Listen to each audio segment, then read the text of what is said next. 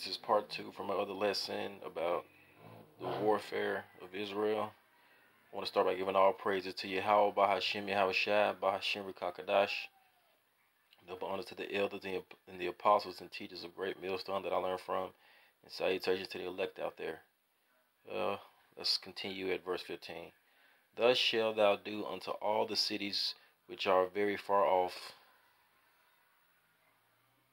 from thee, which are not of the cities of these nations, but the cities of these people, which those cities were very wicked, doing abominable things, which the Lord thy God doeth give thee for an inheritance.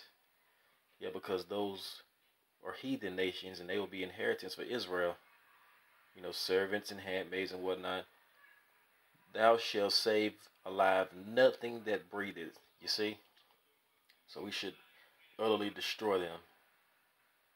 But thou shalt utterly destroy, namely the Hittites, the Amorites, the Canaanites, the Perizzites, the Hivites, the Jebusites, as the Lord thy God have commanded thee, that they teach you not to do after all their abominations which they have done unto their gods. You see? So should ye sin against the Lord. So should ye sin against the Lord your God. You see? And the only way we were able to take these nations down that it lists right here, let me get a precept. Because like I mentioned in the previous lesson, that angel, that right hand, that right arm, which was sent by the Most High to help us, his right arm, which is Yahushua, it's in Psalms 44:3.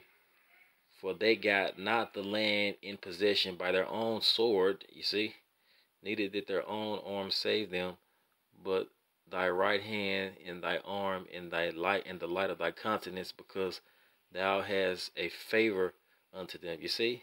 So the Most High's right hand has saved us. You see?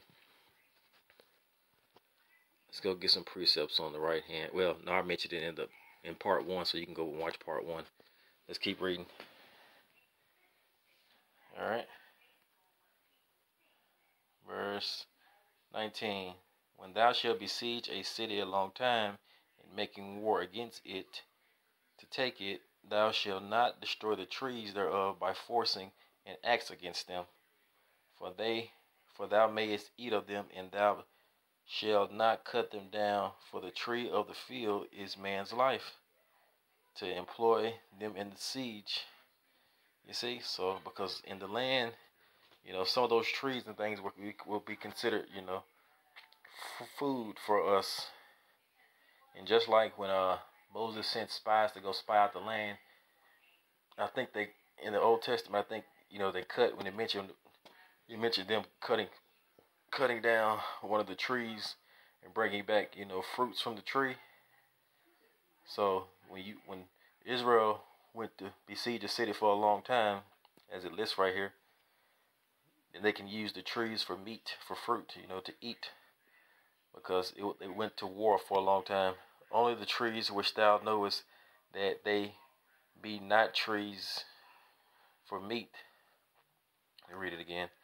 Only the trees which thou knowest that they be not trees for meat, thou shalt destroy and cut them down, and thou shalt build bulwarks against the city that maketh war with thee until it be subdued.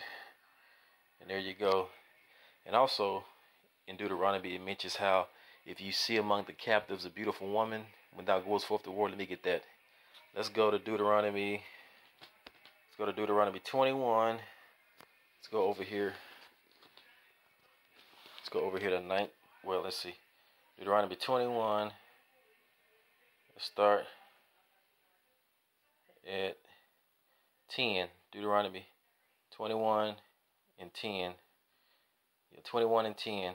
When thou goest forth to war against thy enemies, and the Lord thy God hath delivered them into thy hands, and thou hast taken them captive, and thou seest among the captives a beautiful woman, and have a desire unto her, that thou wouldest have her to thy wife, then thou shalt bring her home to thy house, and she shall shave her hair and pare her nails, and she shall put off the raiment of her captivity from off her, and shall remain in thy house, and bewail her father and her mother a full month. And after that thou shalt go in unto her, and be her husband, and she shall be thy wife. You see? So when we went to war, and we seen among the captives a beautiful woman and have a desire to her, we were able to take her. And yeah, she could be of the other nations. Sure could. She just didn't have to be an Israelite, because it goes back to the seed.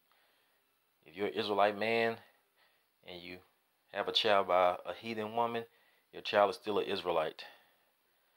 Alright? And that'll be it for this lesson. But I plan on doing more.